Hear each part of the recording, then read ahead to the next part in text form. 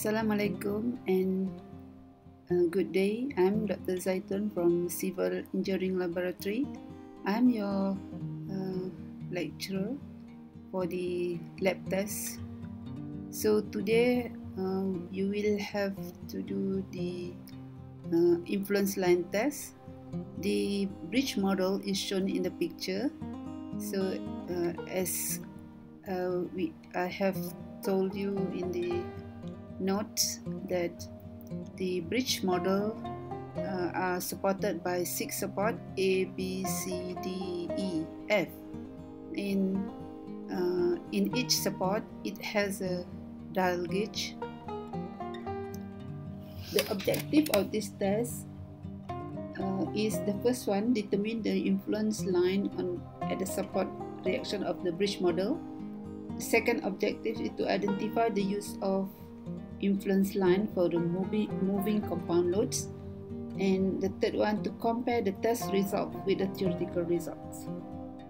There are two tests that need to be conducted. The first one is test 1, that is by moving the load 2.5 kg to the right of the bridge, and the second one is moving compound loads consisting of 5 kg and 2.5 kg move to the right of the bridge according to the required position.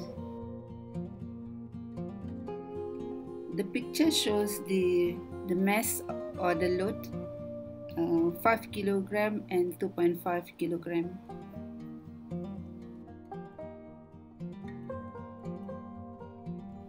The load will be positioned at A, and then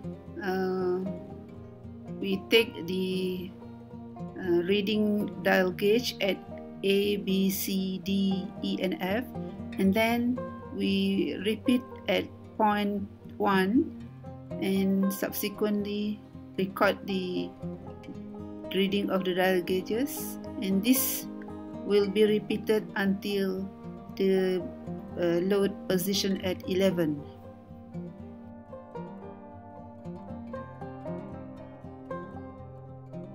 The position of 1, 2 to 11 are marked on the bridge.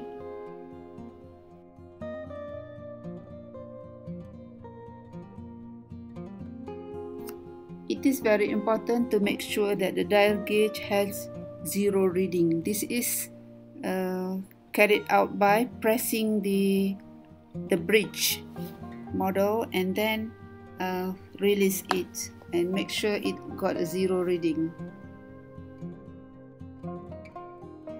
And this is the mass or load 2.5 kg.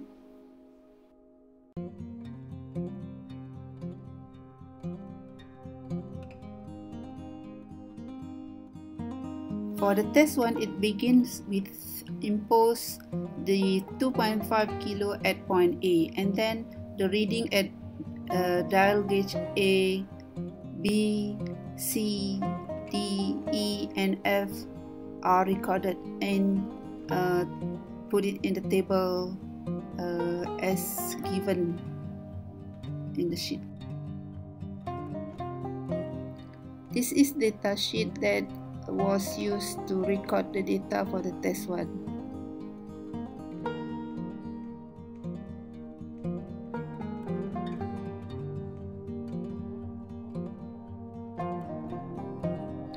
After the reading at A has been completed, then the load will be moved to the right at position 1, and again all the data from the dial gauges will be recorded. Now we have another set of data at position 1. By using the same procedure, this will be repeated until point 11.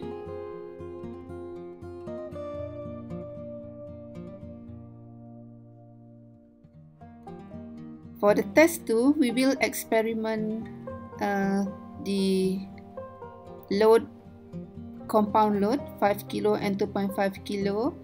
The first is by putting 5 kilo on the point A, and then all the reading at the dial gauges will be recorded in the data sheet, in data sheet 2.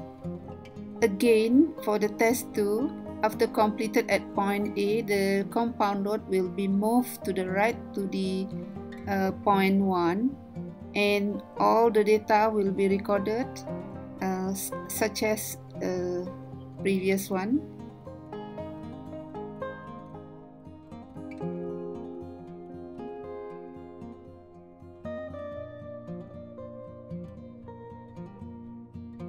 This is the example of data that have been taken at point 1, and this procedure are repeated again until to the point F.